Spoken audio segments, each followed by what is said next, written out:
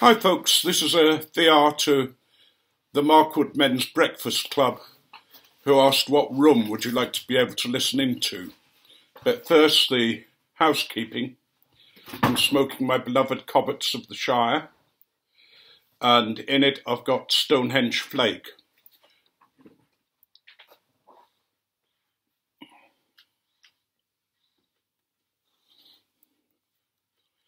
The idea of which room would we like to be able to listen into. You know, there are big rooms like the rooms in the White House or in the English Parliament, you know, the Cabinet Room or something like that. And the temptation is to say one of those. But I'd like to listen into the Governor of the Bank of England's office, in the hope that I'd be able to pick up some tips on investment or a way to make money through things that are going on. I think technically it would be insider trading, you know, having a bit of information that nobody else has got.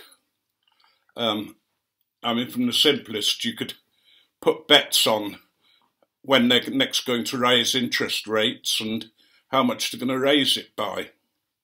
That kind of thing, and win, you know. Or you might hear of a company going bust, or a company that's going to be a great success. So that's what I would do. There was a question yesterday as well, which I missed, about what age would you like to be if you could stay at that age for the rest of your life.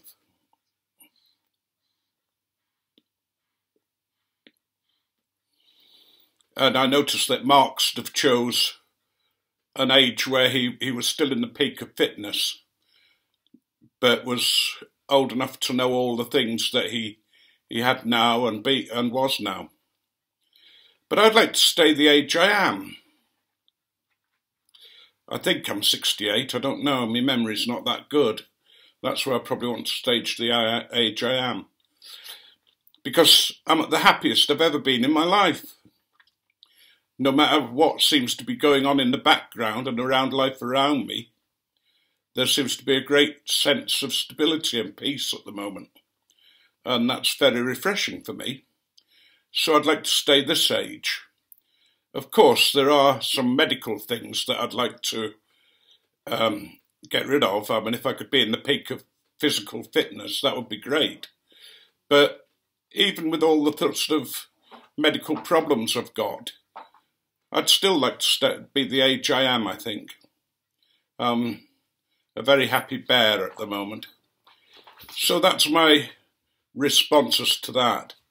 I'm going to bring back the jokes because I've had a lot of people sort of disappointed that there's no joke at the end of the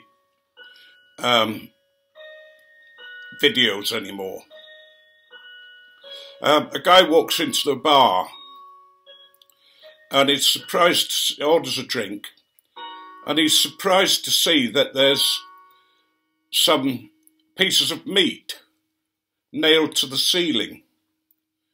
And he thinks, I wonder what all that's about, these pieces of meat nailed to the ceiling. And he's looking at them and he thinks, fantastic, I wonder what it is. So he says to the barman, you know, that meat up there looks fairly fresh.